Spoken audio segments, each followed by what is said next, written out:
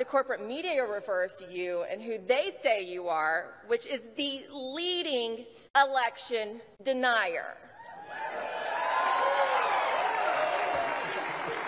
What they don't realize is that's a badge of honor, right? That's the top badge of honor. I've seen the criminal element, and I've seen people try to cover up their crimes. And once you can connect the fact that just because you're wearing a suit, just because you've got a D by your name and an R by your name, doesn't mean that you can't commit a crime. And this just happens to be the greatest crime in our nation's history, the theft of our voices. Want more content like this? Go to emerald.tv and subscribe.